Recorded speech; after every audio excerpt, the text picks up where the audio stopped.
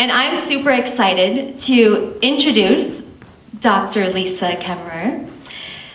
She is a philosopher, activist, artist, nature adventurer, and a professor at Montana State University in Billings.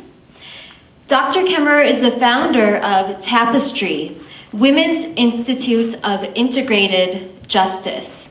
She is an award-winning author of 9 books, many of which the beautiful covers are up there on the screen. You can take a look.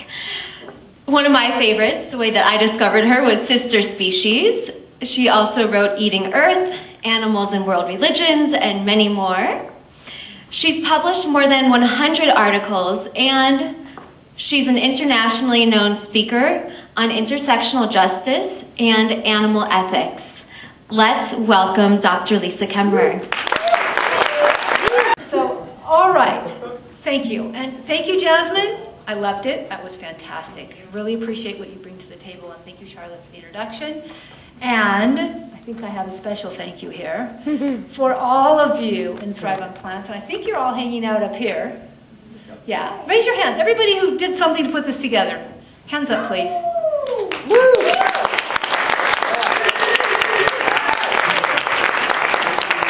Yeah, thank you very much. Fantastic. It is greatly appreciated. And you know, as vegan events go, this is you did well. You got the word out. The posters were good. Yeah, you did well. Congratulations. It's hard to, especially when it snows and ices on your parade. All right, so let's see. There's a few things I want to mention first. So, and this is something, I'm old in the vegan movement. I mean, I'm really old in the vegan movement, which is, you know, it's kind of a nice thing, but it's also kind of weird how young everybody is in this movement. But there's some things that I'm learning as I go, and in some ways the young folks are so far ahead of me. Like this new sexuality thing, that's like 80 different sexualities, and there's just all this stuff going on that I'm trying to keep up with. It's fantastic. I love it. But so as I add the layers of knowledge and try to adjust to what's going on in the world around me, these are some of the things that I've added. So it's really important to mention that. And this, I hope to share with you all. If you ever speak, don't forget we're from the United States. We're like this giant island that goes out into the world and speaks like we're the only thing that exists. And so it's really good to say, I'm from the United States. This is a United States perspective. That's my worldview and my world, so that we're not, discounting anybody else. As for the binaries, I'm going to talk about male and female. I get it doesn't work, but for the sake of language, I realized it would be really good if I could transform my language and erase them all. But all I can say is wait till you're, 30 years older and then try to remove and or the from your language and see how that works. It's just not that easily done, but I get that it's a really good thing. So I say that I get that binaries aren't a good thing, but for the sake of communication, I will be using them. When I spoke in England, it was hilarious because they had completely removed she and he, and they were using them and they, and I'm like, that's not proper English, but okay. I can do that. It's just going to take some time. I don't use the term intersectional, and I actually have an article on this. It's in Green Theory and Praxis, and the reason I don't use intersectional is just it has to do with where it came from, right? It's from Black legal scholars, and there are some folks who say it's appropriation, stop stealing our word. So fine, it's like there's lots of words out there, I'll find another one, so I have. So I use usually overlapping or just something different so that, honoring the fact that that's from a different tradition, and so I don't use it. And the final thing is that I was asked to focus on speciesism and sexism, but again, honoring the fact that these oppressions are linked and that these are not the only oppressions that are out there, and I'm not saying that men are not oppressed, but the oppressions are certainly different. And just to let you know that I am focusing on sexism, although I will mention some of the others as I go along. Another thing I tend to do, I use it more writing than speaking, I use the term animal. And it's because I do not like it when people use animal as if we weren't animals. Anybody in here not an animal? All right, so we're all animals. So let's not pretend we're not. Let's use a language that's honest about who we are. We're animals. So when I use animal, it's a combination of any and animal, and it's any animal other than the species of the speaker. So a chimpanzee can sign animal, and it's like everything except chimps. And you could, a parrot could say animal, and it'd be, everything but parrots. So we can use animal, and we're recognizing that this is a term where we can talk about every species other than our own. And I don't like the other options that are out there because as an author, they're really cumbersome. I don't want to write non-human animals or other than human animals every time. Because that's all I talk about is, the species. So and the differences and the connections and interconnections. So it's too cumbersome. So that's what I've done and why I do it. So if you see that term written, that's why it's up there. Fabulous word. Thank you. I'm glad to hear it. Thank you. It is something, by the way, I started using when I was a little kid. I got as a kid that I didn't want to use animal wrong and other and pretend I wasn't. When my parents told me I was an animal, I couldn't understand why it was happening like that. So that's an old term, even if I'm the only one who knew it. So I want to say, too, that there's lots of ways to understand interconnections. All right, so this is just, hello, there's lots of philosophies of interconnection. The one I'm focusing on for this talk is ecofeminism. I really love to talk about the Eastern philosophies. And again, if you're in the Black community and you want to use intersectionality, there's some great studies out there that have shown what that term's all about and why it's important. But for today, we're going to look at ecofeminism. All right, so starting from the point, I remember when I first gave a talk at Stony Brook in New York. I don't know, it was a fairly new scholar. And I caught on pretty quick that the feminists were not happy to have an animal liberationist show up at their feminist talk and say, we need to quit eating dairy and eggs. And they're all like, get out of here. We're talking about women's issues. We don't want to talk about animals. And I caught on really quick that the feminists were not interested in animal liberation. So I couldn't understand that. What is that about? So that was my first spark of interest in how to build bridges and really understand these connections. And ecofeminism, this is the person who coined the term. It's not that old, right? It's from the 70s. Anything having to do with feminism is fairly young just because it's been oppressed for so long. And so it's a new theory. It's still changing. It's not set to one thing, which is a good thing. And it is a theory, as in it's something that's put out there and you demonstrate. It's like gravity. You can say, look, if I throw up a pencil, it falls on the floor. Here's why, right? So theories are something that explain something that happens, but you can't necessarily prove them. If somebody wants to say, no, that's not why the pencil falls, I'll give you several other reasons why that pencil's falling, right? So that's what a theory is. So ecofeminist theory, I think, is really important for understanding these ideas.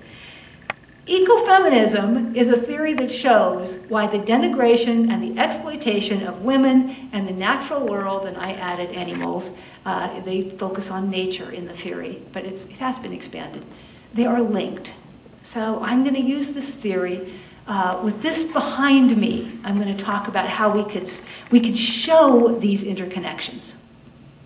All right, so I'm going to use worldview, language, and some examples of parallel oppressions in the hope of giving some grounding for understanding some of these interconnections. All right, that's the hope. That's the plan. Here's what I think is probably the most important idea in ecofeminism that helps us understand interlocking or overlapping oppressions. All right, so the idea here is that everything has dualities. So male and female and white and black and old and young, and we all know that it's not really the case. The binary sex and gender stuff is just one picture of how we're starting to see it isn't true.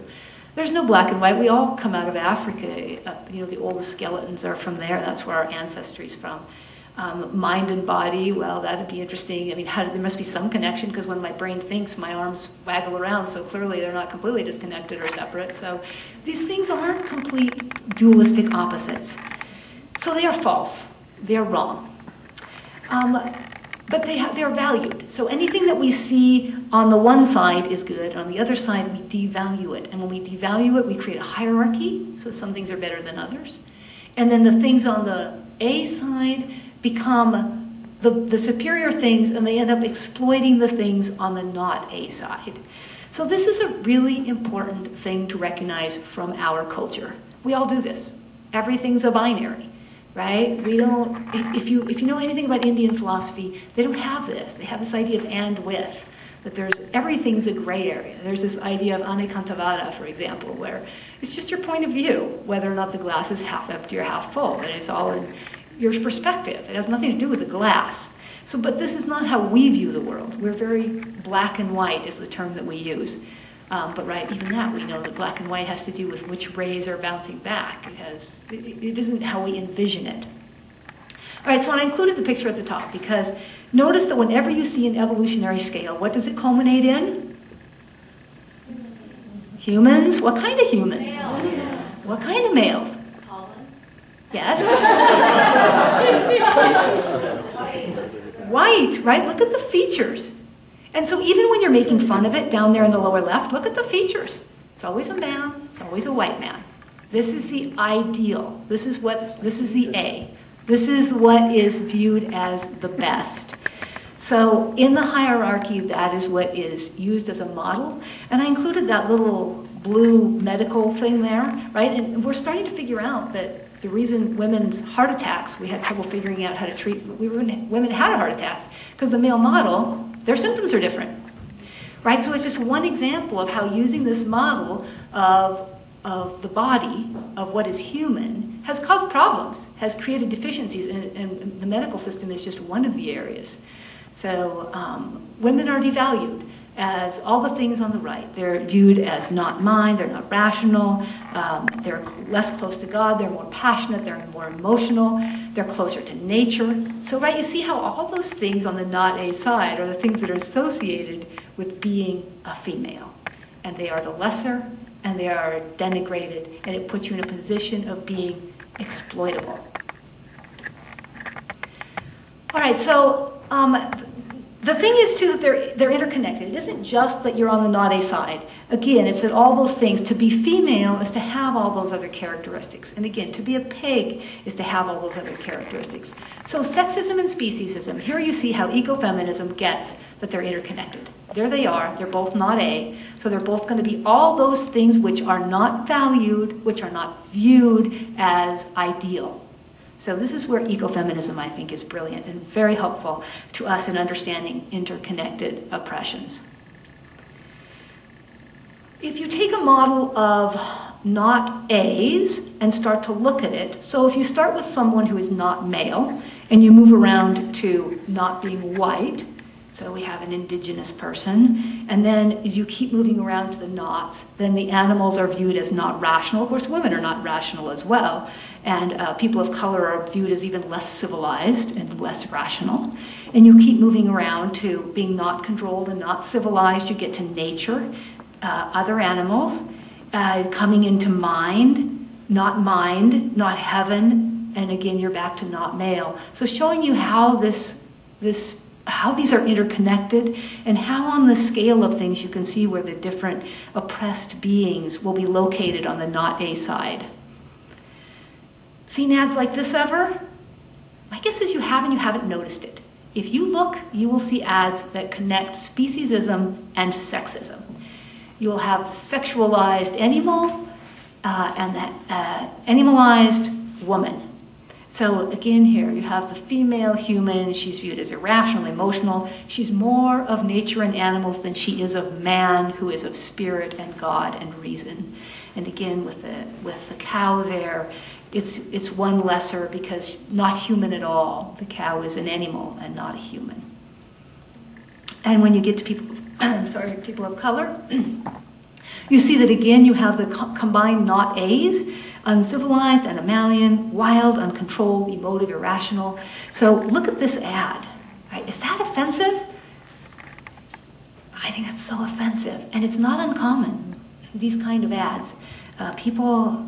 We aren't aware of what's going on here, how she is being animalized, viewed as wild, uncivilized, untamed.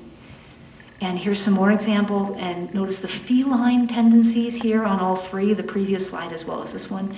Not white, not human, not civilized, not male. Oh, and I put a red arrow there so that I couldn't possibly, thank you much, so that I couldn't possibly forget I put the arrow. Notice how the word men is there, right?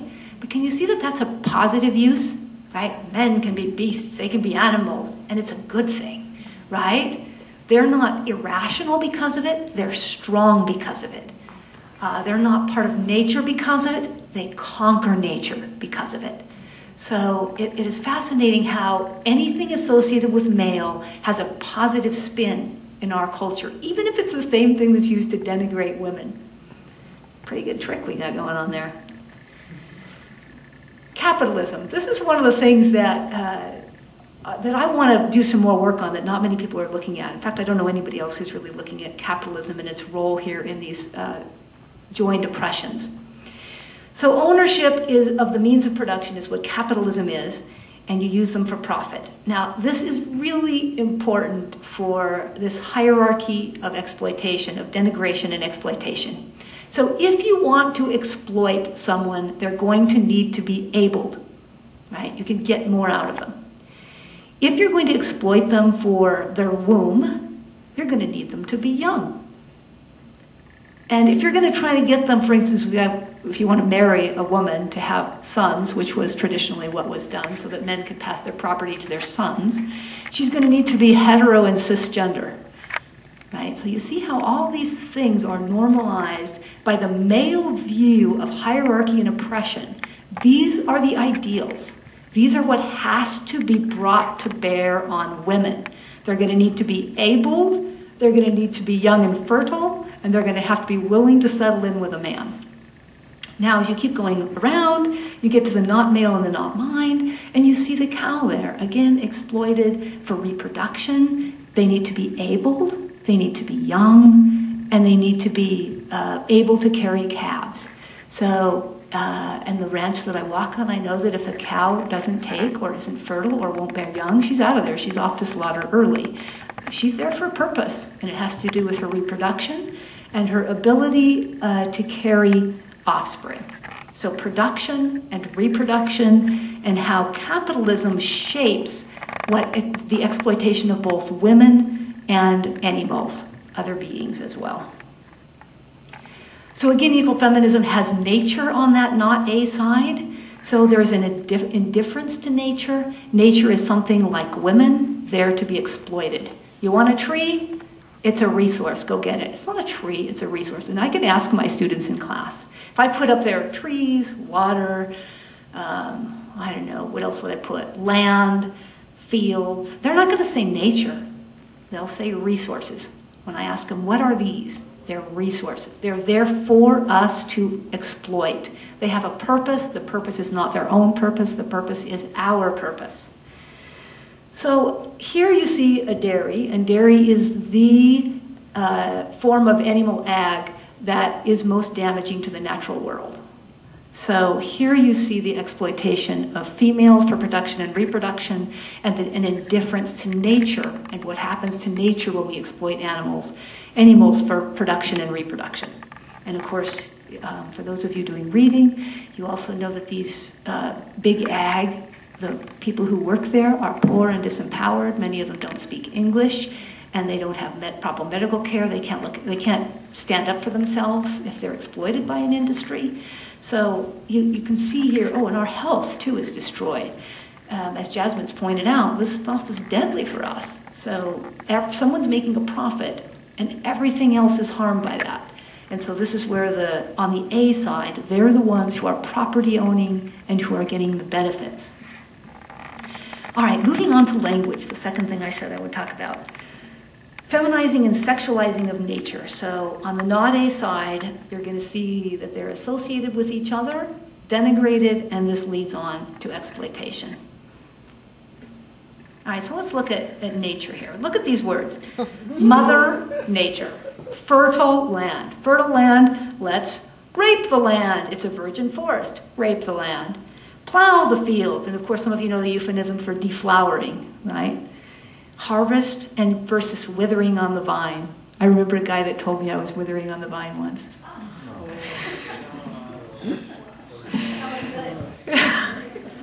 I think he caught on how happy I was about that. Eventually. It took him some time. All right, so and the last one here I've put in red, husbandry. We're going to do one more look at that one. Notice too, don't frack your mother. Now, one of the things I really notice, it's a little less now, but the word fuck became like every other word in a sentence for like a year or two there. I think it's fading out now, am I right? Again, it's a young person thing, it's just as bad now. Be really clear. This word is violence against women, right? Stop doing it. Wow. If you want to use a word that's blasphemy or whatever you want to call it, or I don't know what the word is, something flat, use English. There's also so many words out there. Don't slam on women, because fuck is a violence against women, and it takes something that should be beautiful and it turns it into something forced and violent and ugly. Okay, can we stop doing that, please? All right, husbandry. This one is particularly delightful, right? Because when you think about who does husbandry, it's the ranchers I see, it's the farmers, right? And what are they doing husbandry with? The land and the animals. And what does it mean? It means that they dominate and control them, they manipulate them, they exploit them, and when we're done with them, they throw them out, they kill them, right? So what does this mean about husbands? Okay, whatever. All right, so husbandry, right? Care, cultivation, breeding. These are definitions out that I got from a dictionary. So this is what it means. So it basically means to manipulate and control someone else for your purposes. And I love these pictures, right? Here's manipulating, controlling an animal and a woman. He's like, oh, you're doing so well, honey. Keep cooking for me. You stay right here and do all the work. I'll go out and enjoy life. And when I come home, you'll have everything just ready for me. It's perfect. All right, more language stuff. When I put the word bitch in the computer, the first picture that popped up was the gals by the car. Now, a bitch is the dog, right? The female dog is a bitch. So so it's female, so we know it's going to be, we don't have to ask why. It's female, it's an animal, it's going to be negative. So applying that to a woman, right? It has all the stuff on the not a side. And notice I purposely put up there the Native American, African American descent. So right here we have again the person of color, animalized, sexualized. Now, the words that I've put in the middle there, so the first three are green. They have to do with kind of canine types. The blue ones, what are they? Feline types. What are the ones on the right? Yep, they're farmed animals. So notice how many of them apply, right? Look at how many farmed animals. And there's a lot more. This was just a random sampling of how women and animals, and especially farmed animals, because they're so, they're not, wild animals have a measure of prestige compared to a cow, right? The cow is just dumb and docile and exploited and basically nothing to anyone in our common worldview. I put a few man ones down there in the lower right, lest we forget that these can be applied to men too, but what do you notice about it? What if I called someone a stud? Would you rather be a bitch or a stud? Right? A pig or a cow or a stud? Right? Or a beast? You dog you? Right. How negative is that? Right? So we can see again how when they're used on a man, they have that positive spin. Anything touched by male in our culture has to be a good thing. This is such a fascinating thing. This is Marty Keel. Marty Keel's work, who first looked at hunting. Yeah, yay, Marty. So she looked at hunting language, and she does something a little different, and she's gone now, so I can't ask her, what does she think of it, but I've kind of built on the stuff that she started to do. Notice how the language demeans and objectifies. We talk about them. If you've ever, how many of you have challenged a hunter before? Okay, so they're apt to say things that, like they don't even get why. They're doing it for the deer. Oh, they're going to starve. I'm out here. I'm so good to them. And some mercy killing. I'm not just harvesting them. There's going to be too many. It's like I'm going out to pick a berry. Or if they're going to go out to kill a bear, they're like, God, they're dangerous. They're a beast. And they go out there and they got their camo on and they're there. They look like they're in a war. It's insane. If the bear sees them, the bear's out of there as fast as they can get out of there. They're terrified. So they're trying to present something here that simply is not real for what's actually happening in the words. In the real world out there. And little girls can go out with a gun. These animals are docile. They're so easy to kill. So you talk about something like fair chase. Can we be honest with our words? What is fair, right? You got a duck, and then a man with a giant gun who's going out, and the duck's just trying to have breakfast and coast around on the water, doesn't even know what's going on. It's like, if it was fair, You wouldn't find many hunters. I don't think you'd find any hunters out there. They're only out there because they know it's not fair. So words that I suggest, and this is from Eating Earth, the book that talks about this stuff. Ambush, massacre, assassination, look at those definitions, right? That's what hunting is. Using language honestly, calling people on their crap. Another way to put it. All right, so also the other thing about hunters is, and this is Marty Keels. This is just fantastic stuff that she came up with. So the first one not so much, but I noticed that if I ask students, they'll say they're going to be intimate with nature. Good God, is that what you think of intimacy? And the guns are, of course, phallic. The bullets are called balls. And a premature discharge is when you shoot, you get a little overexcited and shoot beforehand. And when you hit, it's called penetration, right? So this sexualized language. And the orgasmic experience, when I was first started teaching at MSUB in Billings, I was invited in by, she said, go ahead, have a go at my environmental students. And I did, and it was great. I had a debate with one of the students there, and he changed his diet in the end, but he was honest. He was honest. I said, so why do you hunt? And he said, it's an orgasmic experience. He said, there's nothing else like it. I said, sex? Whatever.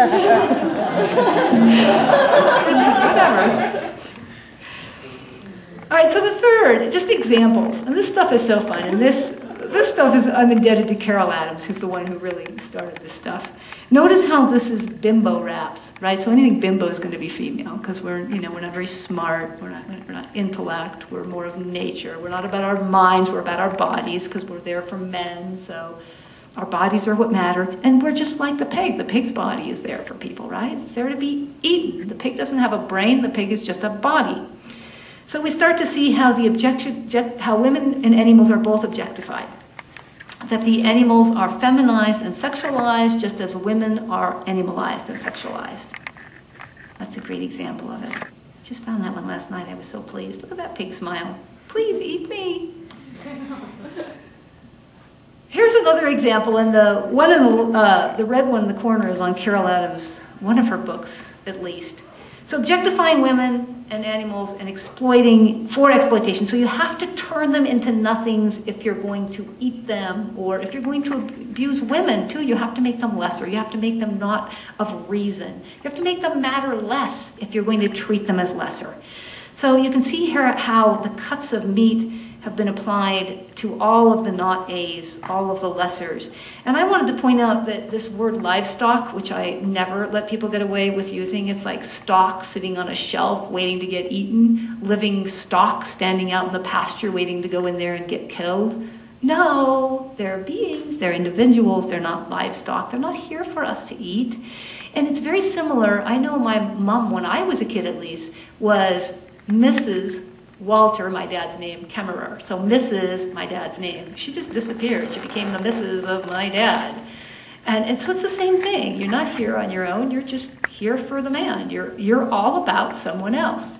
So again, noticing how language objectifies us and makes us disappear and become here for the other. Here are some fantastic examples. You can find these easily online of feminizing and sexualizing both animals and women. Look at the duck in the pose there of, I don't know what that pose is. It's like, I'm a dead duck, but I'm all about sex. Just bizarre. On this one, I notice the blue arrows. So notice if you can read it. Healthy skin has scratches. Is that right? I can't see very well. Healthy skin, less scratches, and cellulitis. So this is who is this product for? Right? Is it for chickens? No, it's for women. And there's a chicken showing off her leg. And how many ways is this gross? And the other one's even worse. Easy pickup from pan to platter, it says. Turkey hooker, right? And the hook goes up what's called the quackula, if you actually know anything about birds. Easy pickup, right? Up the quackula, you see the arrow there. Easy pickup. rape the dead turkey for eating with this implement for carrying to the table. Lovely. This is a real KFC ad. If you only want your breasts, legs, and thighs, send him to KFC. You know, for somebody who's not paying attention, it would almost seem feminist in the mainstream. So I found these two images of the sexualized, feminized pigs ready for eating. I mean, it's just so bizarre. It's just so bizarre.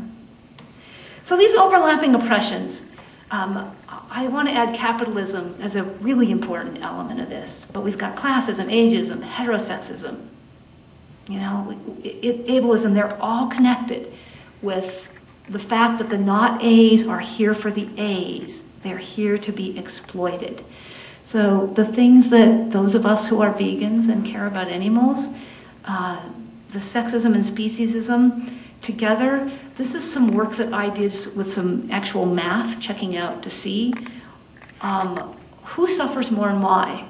And indeed, the female animals suffer longer and they suffer harder. They suffer harder because they suffer in emotional ways. So, for example, they're forced into pregnancy and their young are taken from them. Now, Charlotte and I were out walking the doggies a couple of days ago, and I actually, for the first time, saw a calf being born on the ranch where I walk. She was down, and then the calf was born, and she got up, and a little wet calf was lying there like a lump. She starts mooing and bawling and pushing that calf with her nose, that bond as she tried to bring to life this new little being. The bond that was established in that moment of birth, and as that little being stood up all crinkly and wet and started to celebrate and kicked its little legs and jumped in the air, and, you know, within a matter of an hour, the little being was, hello world, here I am. Hi Mom, I'm hungry. Right? It's just absolutely fantastic to watch. When it's left to its own devices, the beauty of that bond. And to think how we destroy it through our exploitation. By taking these cows and forcing them to be pregnant, taking their calves away at birth to steal their milk for yogurt, for ice cream, so that we can drink their milk. It's excruciatingly painful. And for piglets, we do the same thing, only they get to keep their babies longer before we take them. But it's only about half the natural cycle before we snatch them away. And the hens aren't even ever allowed to sit on their eggs, let alone see a chick. What kind of life is that? And this is because they're females, because they're born with a uterus. This kind of suffering. And if you look on the right there, the things there, if you see the rape racks, downed cows, gestation and farrowing crates, these are the things, the battery cages, these are the things that are really hot in the political activism we're doing because they're the most painful. They are the most egregious wrongs. And they are all directed at female animals because they are females. So I always say if there's a reasonable choice, feminists ought to be vegan and vegans ought to be feminists. But I want to be very clear, there are some people who don't have a choice. If you truly don't have a choice, then I'm not talking to you. I'm talking to people who look a whole lot like me and have a whole lot of privilege and can figure out how to do something different. And we can do something different. And notice how much longer these females suffer because they are females. And how extensive, and I should put there the stats for how many eggs a hen would normally lay. It's like just a handful, like 12. More reasonable. Chickens, of course, come from India, jungle fowl. So the question is, can we recognize this link? Can we see the wrongness of what we're doing? And can we see it in depths beyond any one form of oppression, but see this as layered and overlapping, as interconnected? Because when we see it that way, we can touch more people. We can bring more people to care. And we can say to them, I know you're a feminist and I know why. But you know what? You're never going to be free until you get rid of the underlying system of oppression. which means you're going to have to free everybody. You're going to have to start caring about the people of color, about the cows and chickens, about the poor. You can do it though. And you know what I say is you don't have to take them all on at once. You don't have to become a flaming activist for everything that's out there because it's exhausting doing any one. But you know what you got to do? You got to stop oppressing the other categories and speak up when you see somebody oppressing someone else from a different category. You got to say something. And be clear when you're an activist for one thing that you care about the other things, that you get that they matter, that the world is bigger.